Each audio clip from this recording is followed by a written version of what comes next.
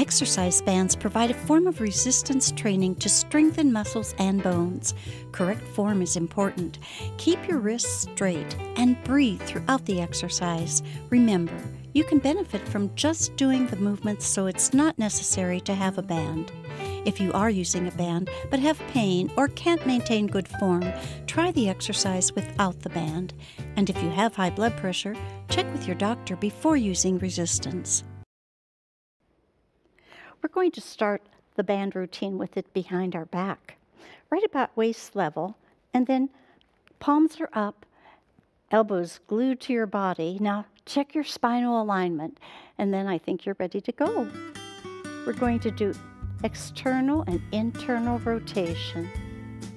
Feel this in your shoulder.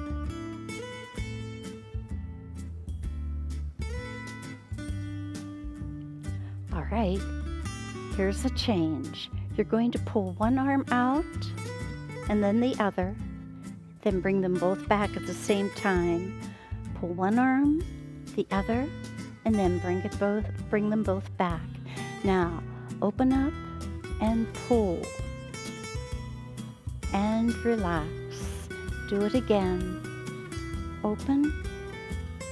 Take a deep breath while you're here and release. Let's do it one arm at a time and then both arms. Good job. Now I want you to slacken the tension and just reach. We're not doing this for strengthening. We're just doing it to kind of relax your back, relax your arms. Okay, here we go. Around the waist again and back to that tension. Pull one arm forward. Keep your wrist straight. Keep your eye on that. Diagonally. The other arm pulls straight forward. A lot to think about. Now diagonally. Okay, now are you ready to take that lateral flexion up? Open up one arm, all the way up. Did you feel that?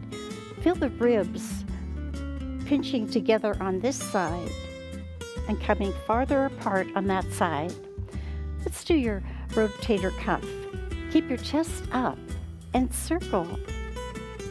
Reverse your circle. This is just to give you a little break, and it's a wonderful exercise for the rotator cuff muscles. Now we're going to go to the lower legs, so get your band in front.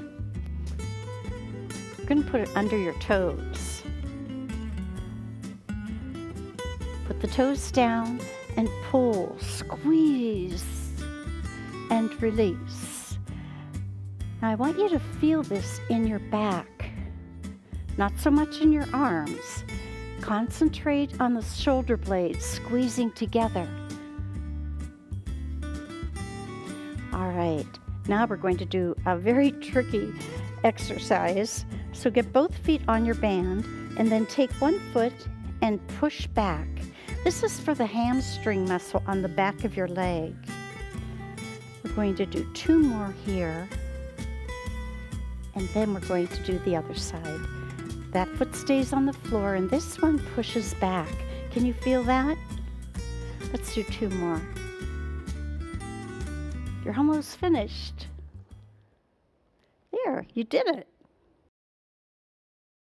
For information on Sit and Be Fit workouts, including those for specialty conditions, or for a complimentary copy of the Sit and Be Fit newsletter, write Sit and Be Fit, P.O. Box 8033, Spokane, Washington 99203. Or call toll-free 1-888-678-9438. Or visit our website, sitandbefit.org.